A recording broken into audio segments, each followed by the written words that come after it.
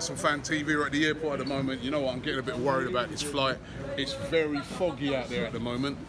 So hoping, I mean, there's already a bit of like a 20-minute delay, they're saying on it, but I'm hoping they ain't gonna be too bad and we get off on time.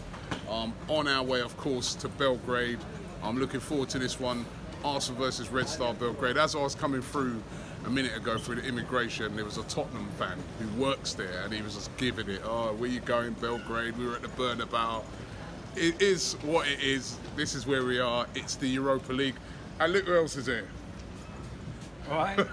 And he's actually here on time. He's taken a sensible move this time. Yeah. Instead of going via about 6 different countries, he's decided to come with us. We're going sports options, one way, straight into Belgrade, and then after the game, straight out. Yeah. Easy, simple. Simple, isn't it?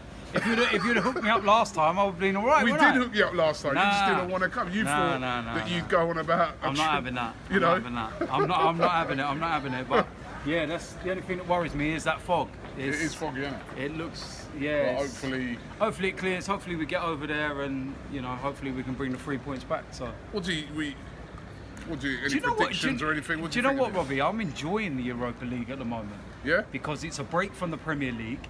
The Europa League team, the players that are playing, seem to be, enjoying it and playing well. So we're seeing a bit of decent football, and I'm enjoying visiting new countries. And you get to see Jack Wilshere play, right?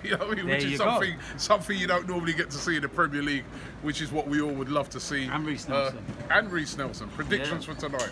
I think that we need to score within the first 20 minutes to quieten the fans. Bit like how we did over in Belarus. I think if we do that, then the game can open up. So, but the longer it stays 0-0, the longer they'll feel quite confident. So, but I'll go for a 3-1 win. Yeah, I'm going to go for 3-1 as well. I know, there's a lot of things being about the hostile stadium and stuff like that, but it is one of them ones with a running track around it. And to be fair, you know what? These players now should be used to hostility. And as I said, I think Jack Wilshere being in the team, for me, that's a real plus. That really makes the game... Would you make him captain? I would make him captain, yeah. It's time to make this guy captain, although... when I think about it, he's another guy who hasn't signed a new deal yet. Yeah. Yeah. So, but I would make him the captain. Probably be Mertesacker. I think Mertesacker probably. I don't think Mertesacker's travelled. Oh, he's travelled. I've heard that the young lad De Silva's going centre back with Debuchy. Debuchy's definitely starting because Wenger said yesterday he is. Well, within it. And Espina's not travelled. Right, let's revise that 3-1. Yeah. I've just revised that to a 1-1. All right, but looking forward to the game. We're gonna do this.